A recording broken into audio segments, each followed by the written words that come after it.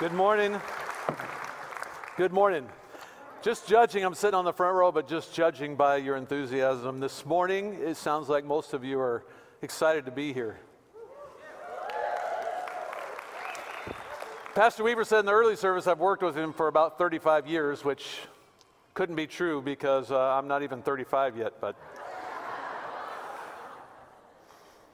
actually have worked together for almost 21 years, and the church has been here this fall 28 years, and I've been thrilled to be part of it these years, and so happy to be here this morning. I am going to share a series of the next 3 Sundays. I've entitled it Life is a Highway. And so we're going to spend a little bit of time talking about that. Turn in your Bibles to Ephesians chapter 5. We're going to look at a couple of verses of Scripture there. You probably recognize this title. I borrowed it from Disney, if that's okay with you, or actually Rascal Flatts. You remember that group did this song, Life is a Highway. They made it famous, you know. I guess the Disney movie is Cars. How many of you have seen the movie? You heard the song. So the opening line of the song states, life is like a road that you travel on. And so we're going to be looking at our lives and how the Bible makes a lot of connections, comparisons to our life being like a path or like a road. I first want to share this passage of Scripture with you from Ephesians chapter 5. And it says this in the New Living Translation. It says, so be careful how you live. Many versions will say, if you've got a different version than that, it would say something about be careful how you walk, or make sure that you walk circumspectly. Don't live like fools, but like those who are wise. Make the most of every opportunity in these evil days. Don't act thoughtlessly, but understand what the Lord wants you to do. Okay, so life being a highway, it's like a path, like a road. And there are a number of scriptures that kind of help prove that point. You've heard some of these. Psalm 23:3 says, He guides me in paths of righteousness for His name's sake. Psalm 37:23, the Lord directs the steps of the godly. Psalm 119:105, your word is a lamp to my feet and a light to my path. Proverbs 3:5 and 6 says, trust in the Lord with all your heart and lean not on your own understanding. In all your ways acknowledge Him, and He will do what? Make your path straight, or direct your paths. Exactly. So that's just scratching the surface of all those that compare our life to life on a path, a journey. So we're on this journey of faith. Life being a highway, it's an appropriate illustration for many of us, or most of us, if not all of us here. I'm sure some of you feel like you're going through life in a fast lane. Your wish is that you just wish that life would slow down a little bit so that you can enjoy it. How many feel like life is just going by at a breakneck speed? You feel like life is happening in a fast lane. Definitely, many of us can relate to that. There may be some who have gone through some serious construction zones in your life, personally. And there may be some here this morning that would admit that you're on the entirely wrong road in life. You know it. Today's a great opportunity as we talk about this. We're going to give you opportunity to respond at the end as I share this message. I want all of us to be thinking about where we are on this journey of life, this journey of faith. So if you're going on a trip, you need a destination. That's the title of the message this morning, is Destination. So if you're going on a trip, you need a destination, you need directions. I wonder how many in the room are a little directionally challenged. I noticed this hand up over here on the front row. She's my wife. And I'm sure we all have stories that we can tell about this, and I have maybe more than one or two that I could tell about getting lost in Los Angeles at midnight on a Saturday night, early Sunday morning, and being stuck in a traffic jam. We were at the Dodgers baseball game, only like maybe a couple of miles from our hotel. After driving for about 30 minutes with Jeannie navigating, and this is before GPS and smartphones. Remember those big books that got maps in them? Remember those? We stopped at a gas station. It was about 12:30 in the morning after about a half an hour driving and thinking, this just doesn't seem right to me. We should be there by now. Oh, I think we're on the right road. I finally saw lights off of the highway, the freeway. We're in Los Angeles, okay? I'm not familiar with Los Angeles. There's a lot of roads in Los Angeles. There's a lot of lanes in Los Angeles on the highway. So we got off. I saw these lights, and I found I had to weave through this neighborhood where there was no lights on any house. All the windows had bars on them. And I'm thinking, this seems strange, a little scary. We're with a couple of friends. We're in a little 78 Datsun 210, and with Montana license plates, and we're driving in L.A. Well, I find later that I'm in East L.A. So pull off, and then we go to this gas station where they got the big lights, and there's a guy, an attendant, that's reading a newspaper in a lawn chair. And so I grab the book with all the big maps, and I take it out to this guy at the gas station, and I said, "Excuse me, I wonder if I could get some help with directions." And he just stuck his hand out and said, $10. I'm not from California. I don't know how things work. I just decided I can figure this out myself, you know. And then he says, "No, come back here. I'm just teasing you." He said, "You're not from here." And I said, "No." He knew I was from Montana. I saw it on the license plates. And he could tell just by looking at me that I didn't fit into the area where I was at. And he said, "You're not in a good place." And I said, "Well, help me figure out how to get out of here." It took us about another half hour, 45 minutes, because we got in a traffic jam. At 12:30 in the morning in Los Angeles, Sunday morning, we're in a massive traffic jam. I don't ever want to live in Los Angeles. I guess that's what I'm saying. But thankfully that my wife, you know, for her navigational skills, we got to experience that. And now it's a sermon illustration that's happened over and over and over again. Little did we know back then, Jeannie, we could get so much mileage out of that, yeah. I didn't tell that story in the early service. I might have hinted that she was kind of weak at navigating skills, but being directionally challenged. So I started to say, you know, in this road of life, you know, in any trip that we're going to take, we need a destination. If you're going to use your GPS or your smart device, I don't know if you've ever used Google Maps, but if you're going to get directions to somewhere, it takes two things: where you're at right now and the destination where you want to go. If you're going to get directions from this, you've got to have those two things. So a destination is very important for you if you're going to get directions to go somewhere. Isaiah chapter 35, a couple of verses here that I want to read to you. It says this: "And a great road will go through that once deserted land, and it will be named the highway of holiness." Some versions say the way of holiness or the holy road. It reminds me of a song that, well, it doesn't remind me of a song. It reminds me of a song that I've heard about another highway. You ever heard that song on the radio back in the 70s, 80s? It's not a highway to holiness. It was a highway to hell, yes. But on this road, this highway of holiness, it goes on to say that evil-minded people will never travel on it. It will be only for those who walk in God's ways.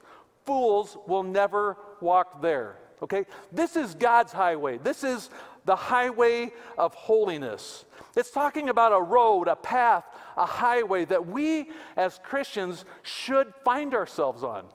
We should find ourselves on this highway, the highway to holiness, a spiritual road that we need to be on that is leading us to a place that God has prepared for us. Some of us here are on a detour, okay? Just the reality is life happens, and you might currently at this time be on a detour. And some of you on this highway of holiness, maybe you may have gotten off and you're totally lost because you're directionally challenged when it comes to the spiritual journey. So this morning we've got some good news. You can get yourself back on this highway. Okay? You can get yourself on this road. This is a road exclusively for God's people that is heading to the place that God has for us. You won't get lost. It says that only the redeemed are traveling on this road. If you're not on that road, we're going to give you opportunity to respond at the end of the message, to give you opportunity to make a decision, to choose Jesus, to follow his road that's leading to eternal life. So earlier, you know, I started talking about this idea of destination, going on a trip. The most important thing that you need is destination. You have to have a start and you need to have a destination if you're going to get directions for how to get there. You've got to have a destination. There's one simple phrase that I want you to get today, and it's not that I have a pointless message. I have one point. One point that I want you to remember, and I think that you can remember this. And today it might sound really simple, but here's the point. The point is this: your direction determines your destination. Okay? Your direction determines your destination. It's your direction, not your intention, that determines your destination. And that works physically, that works in every area of your life, whether it's financially, relationally, spiritually, whatever it might be. So if you wanted to go to Kansas City, if you're not directionally challenged, you know that you can get out here onto the interstate that goes around the city of Des Moines. You can get on I-35, and it will take you straight to Kansas City. And if you keep traveling on that interstate, it will get you to Wichita, and it will get you to Oklahoma City. It will get you to Dallas-Fort Worth, and I learned in the earlier service, it will actually take you to Waco, Texas. Might be a person here that's from Waco. Pastor Weaver. I told him I always thought it was wacko, but that's okay. So you will get to Kansas City if you get on that going that direction, because your direction determines the destination, okay? That's how it works. I want you to turn to Proverbs chapter 7, and we're going to look at this story, look into a story here, the book of Proverbs, the book of wisdom. Solomon is sharing this story. You know, he's a man of great wisdom, a man who had some experience in life. And he's kind of given us a little bit of insight as he's watching this young man that may lack a little bit of direction in his life. Proverbs chapter 7, verse 6. We're going to read through the end of the chapter here. He says, "While I was at the window of my house looking through the curtain, I saw some naive young men, and one in particular who lacked common sense. He was crossing the street near the house of an immoral woman, strolling down the path by her house. It was at twilight in the evening as darkness, deep darkness, fell."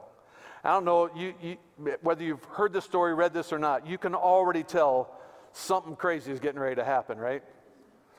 This guy's walking, he's a little naive, not a lot of common sense. He walks by the house of an immoral woman, and it's getting dark at night. Kind of got an idea where the story's heading? All right. Verse 10, "The woman approached him, seductively dressed and sly of heart. She was brash, rebellious type, never content to stay at home. She is often in the streets and markets, soliciting at every corner. She threw her arms around him and kissed him, and with a brazen look she said, 'I've just made my peace offerings and fulfilled my vows. You are the one I was looking for. I came out to find you, and here you are.'" Wow. She said, "My bed is spread with beautiful blankets, with colored sheets of Egyptian linen. I've perfumed my bed with myrrh, aloes, and cinnamon. Come, let's drink our fill of love until morning. Let's enjoy each other's caresses, for my husband is not home." He's away on a long trip. He's taken a wallet full of money with him and won't return until later this month. So she seduced him with her pretty speech and enticed him with her flattery. He followed her at once. Just like that, she had him in her snare. Like an ox going to the slaughter, he was like a stag caught in a trap, awaiting the arrow that would pierce its heart. He was like a bird flying into a snare, little knowing it would cost him his life. So listen to me, my sons, and pay attention to my words. Don't let your heart stray away toward her. Don't wander down her wayward path, for she has been the ruin of many. Many men have been her victims. Her house is the road to the grave. Some versions say the road to Sheol. Her bedroom is a den of death. So in this story, we've got this young man who says that he's naive and he lacks common sense. He's inexperienced, he's simple, he's lacking judgment. He's at the stage of life where anything a parent or another adult tells him, he's thinking he's smarter. They don't really know what they're talking about. Any of you ever been there in life? As a child, maybe as a parent, you've heard that kind of talk before. Solomon, this man of wisdom, he's viewing this scenario from a perspective inside of his room, but he's also viewing this from a perspective of knowing where this is leading. This young man sees this as an exciting event, but Solomon sees it not as an event at all. It's about a path with a predictable destination. Verse 15 says, the woman says, "You're the one I was looking for, and I have found you." Listen to me.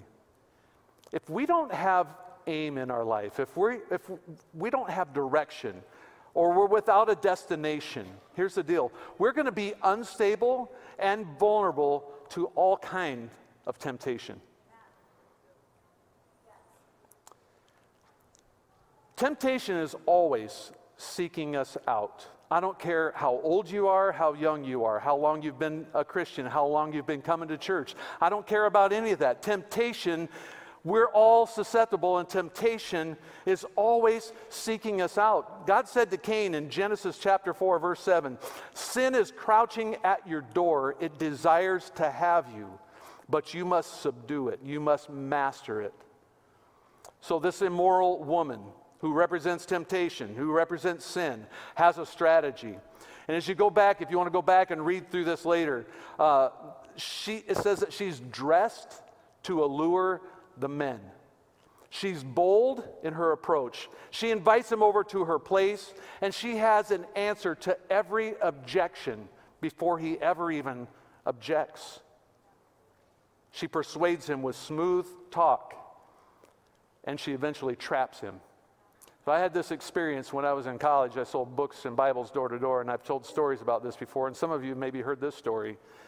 But I found myself in a situation much like this. You know, I'm out working 80 hours a week, knocking on doors, trying to sell education books and Bibles. This happened in Texas in the summer of 1988.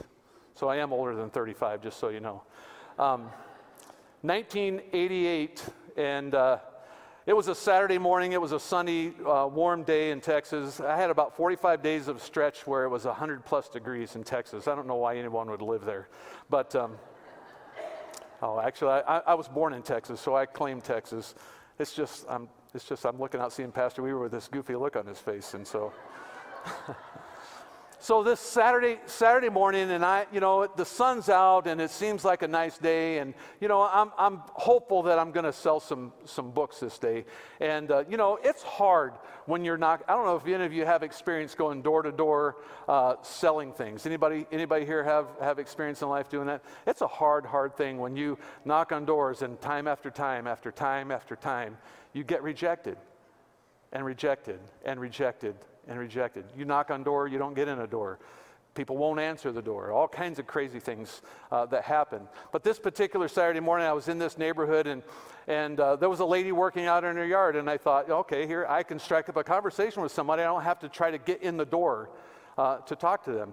And so she was out in her yard and struck up a conversation, and before I could even say much to her, she said, "Why don't you come in and I'll get you some lemonade?"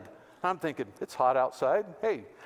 And she's offering to bring me into her house where I can demo my books. So she goes into the kitchen. I'm in the living room. I find this place on the sofa. I've got my book bag here. I'm pulling out the books that I'm going to show her. I've got everything ready. I position myself at this place on the sofa where she can sit right across from me, and I can demo the books and do the thing that I'm supposed to do.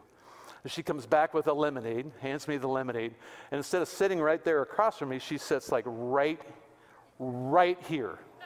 Right up next to me. We're the only two people in the room, only two people in the house. And, my first reaction is just okay, move over, move space, kind of turn, and she moves right up against me. I'm not quite sure what to do, but in the process of things here, she tells me that her husband and her kids are gone for the weekend. Her husband's a doctor, and I'm so cute and handsome, and she puts her hand like right inside my leg right here. And I mean, I'm like, what do I do? What do I do? Now, if I didn't have direction, if I didn't have a destination for my life, for a 20-year-old young man to sit in a home with a pretty lady who's inviting me in, offering me lemonade, telling me I'm handsome, telling me I'm cute, telling me I'm good looking, it would have been a perfect setup. But listen, I had destination in my mind. I have direction for my life. And everything of that direction tells me, get out of here. I didn't know what to say. It's like I couldn't even formulate words. I'm going, what do I do? What do I do? What do I do? And what came out of my mouth was, I can tell you're not interested in what I'm trying to sell here. And I fold up my books and I'm trying to stuff them in my bag, and as quick as I can, I'm trying to hit the door, you know? I had other friends who were selling books with me that summer that had stories similar to this that ended very differently. I heard all the sordid details. Listen, that could have turned out one way, but here's the deal. I had destination. I had direction for my life. I didn't even have that story in my notes, but I was afraid it might come out.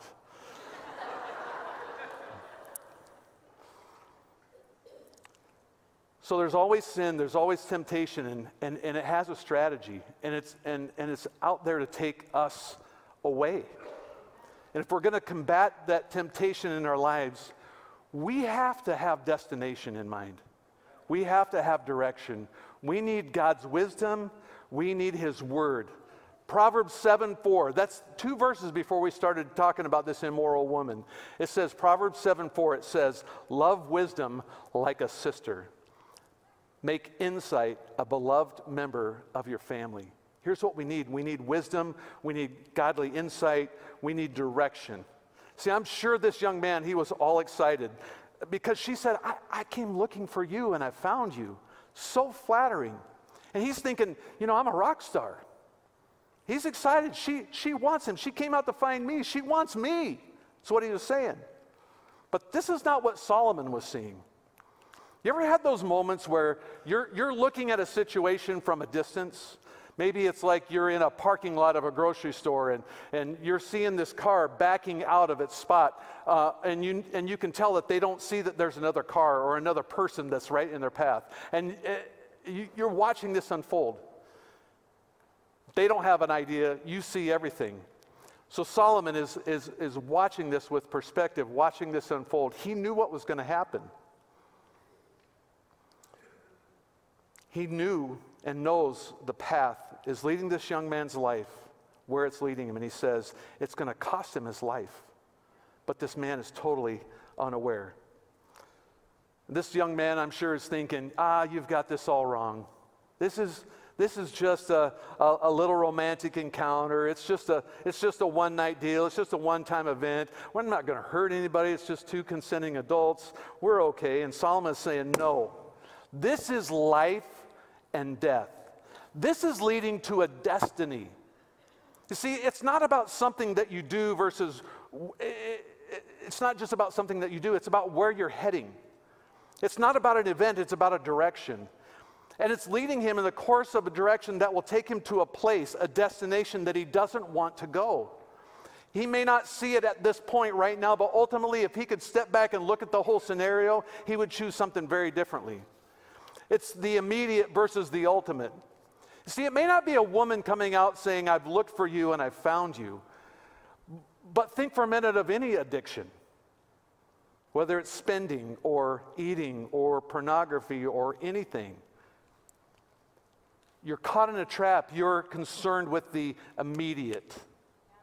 You're not considering the ultimate. It's the here and now versus tomorrow. You see something, it catches your attention, you can't help it, it's on sale, you don't have to put any money down, you just put it on your credit card, you buy it now, you pay for it later.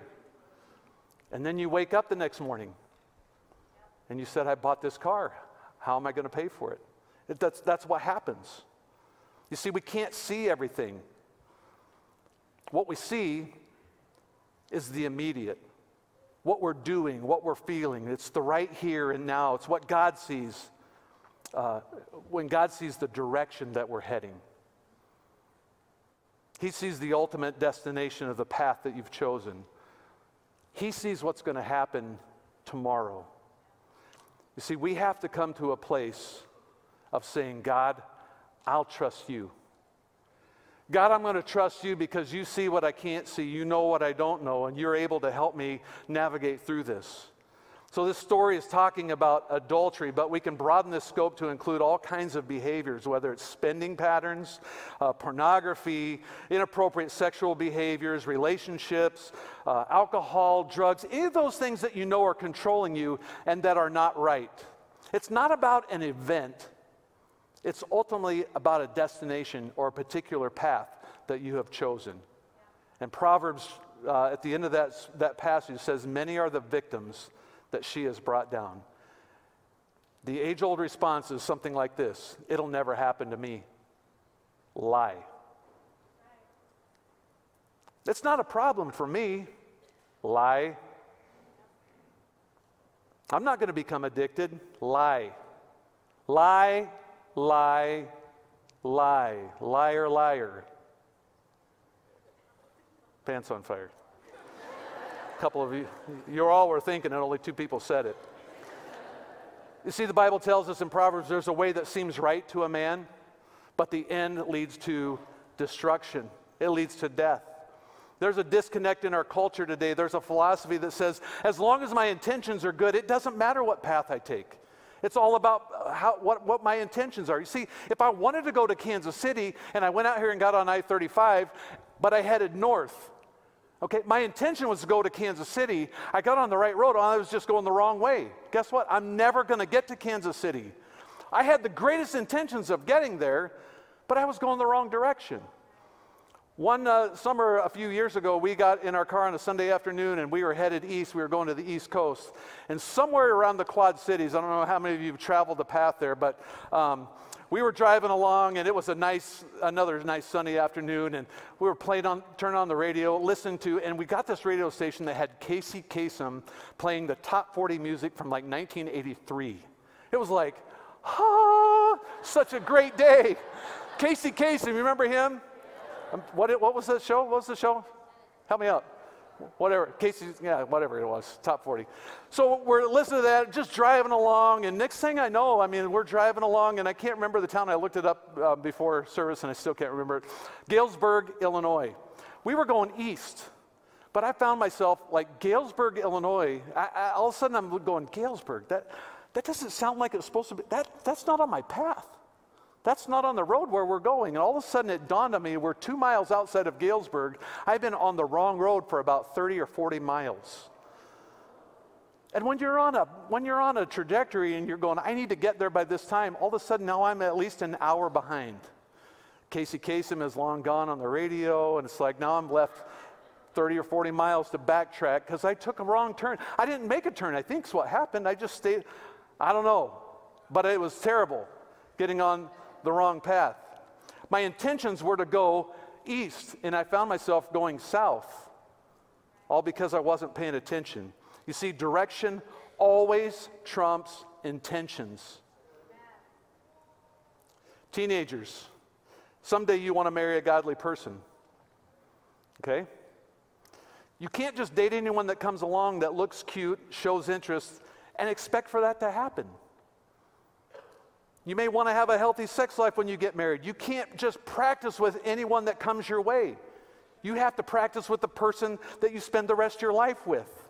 Okay? That's how you do that. For those who are married, you can't have a healthy marriage and a healthy sex life if you have an addiction to pornography. Okay? It's a path that will lead you in a wrong direction. There's way too many people struggling silently with that. And today I want to say, today is a time for you to change that direction. You've gotten off on an off-ramp of this highway to holiness, and it's time to make a decision to get back on that highway of holiness. Today's the day. You can make that decision today. I encourage you to. I challenge you to. You want these things for your life. You want to be close to your family. You want to have good relationships within your family. You can't work all the time and ignore them. You want financial security, but you can't just go out and load up your credit card buying everything that your eyes see. You say you want to know God better. You want to know God, but you spend so much of your time on social media or on that app or that game on your phone or your computer or watching TV, movies, that you don't have enough time to spend with God. It's about a path. It's about a direction. Your intentions will never get you to the destination because it's your direction, not your intention, that determines your destination. And it's not until your intentions and your directions line up that you're going to reach the destination that you want to. What's the famous saying? The road to hell is paved with good intentions. Okay? Is that where you want to end up? So the question that I want to ask you this morning is this: the path that you're on right now, the direction that your life is heading right now, is it getting you where you want to go?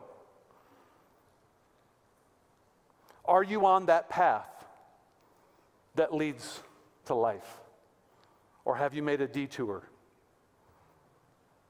Financially, relationally, spiritually, where is your life taking you? It's your direction, not your intention, that determines destination. It's not about the moment or the immediate. It's about the ultimate. And here's the deal. We need accountability in our lives. We need people in our lives that have a perspective, much like Solomon had here, that aren't afraid to talk to us and say, that's a big mistake. That's a problem.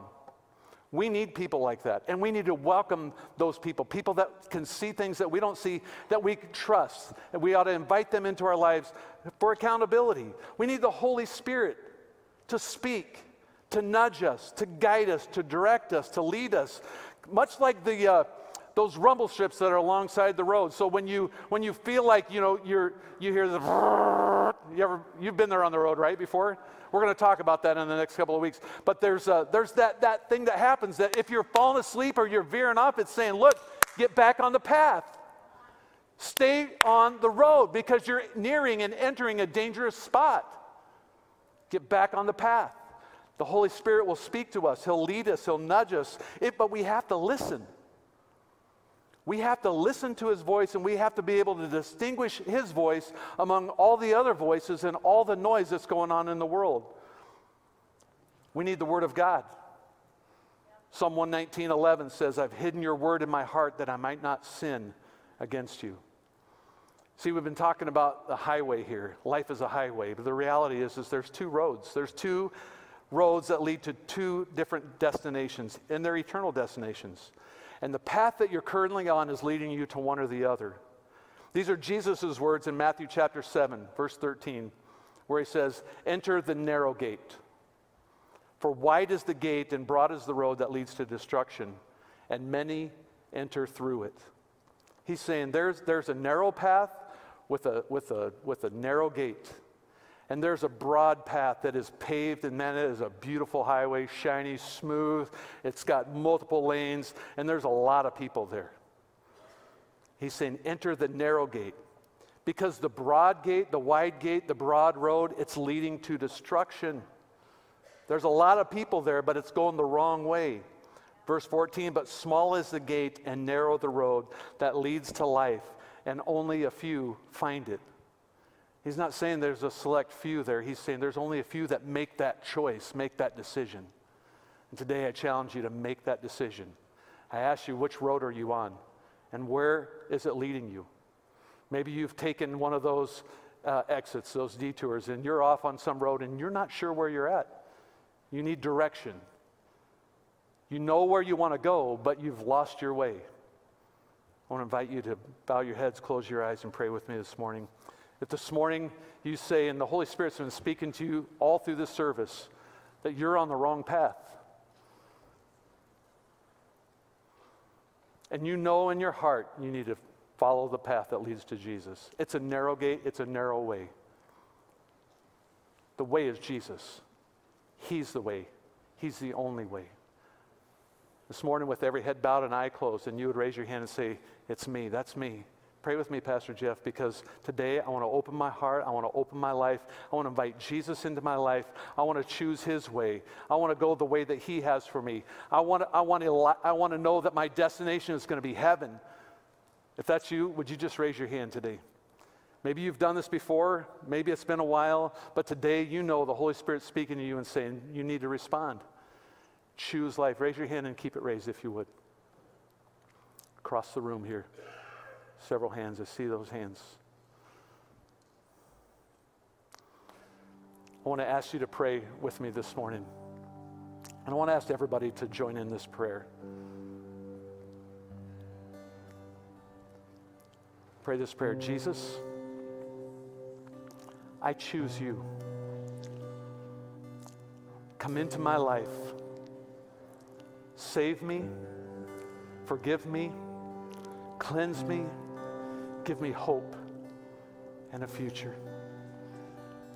Thank you for choosing me and making a way that I could be forgiven and have eternal life. In Jesus' name, amen. Amen. Many of you responded to that today, and maybe you didn't raise your hand, but you prayed in your heart today. And here's the deal.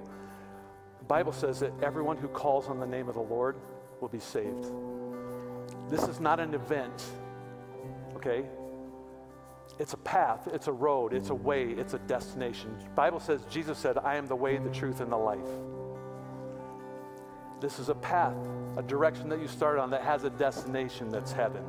And I just want to say congratulations, because it's the greatest choice that you could ever make. Amen? You need to tell somebody, let somebody know the decision that you've made.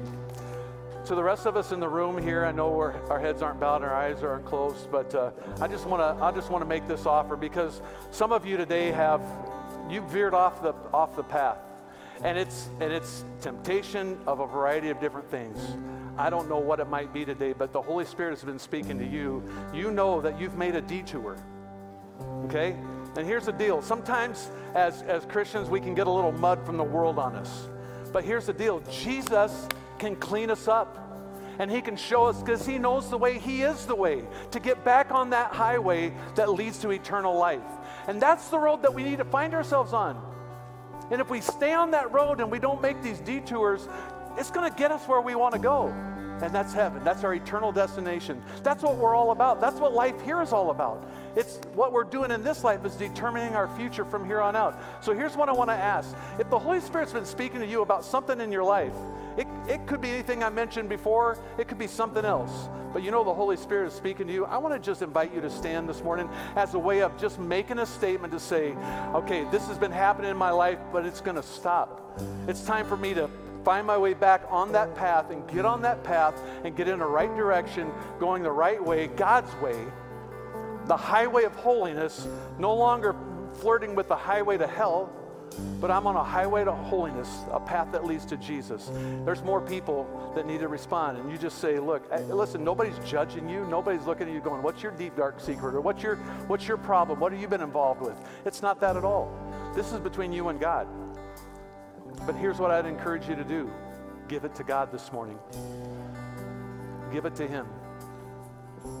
Tell somebody that you know, that you trust, and say, look, I need your help to come alongside of me, and I need you to hold me accountable.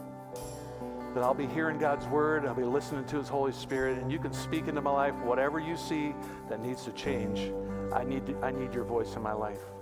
I want to pray for all of you this morning. If you would all just stand. Father, this morning I just thank you, God, for the opportunity, God, that you give us, that you never give up on us. Lord, that there is a way, and you said, I am the way. There is a right path, and you are that path. It's a gate, a narrow gate. It just seems like, it might seem like at times it's the wrong way to go because everybody's going the other way on this big, wide, beautiful road. But God, you've called us to this narrow path. You've called us to follow Jesus. You're the leader. You're our leader. You're our guide. May we listen to your Holy Spirit, your voice speaking to us. And every person that stood in this place today, God, that they would find strength in you. Lord, that they would find that there's no condemnation for those that are in Christ Jesus, but you come in and you bring forgiveness, you bring help, you bring direction, you bring destination for us, and it settles all those things. And we want to choose you today. I pray your power, your peace, and your presence on those this morning that responded in the name of Jesus. We give you thanks. We need your help. In Jesus' name, amen.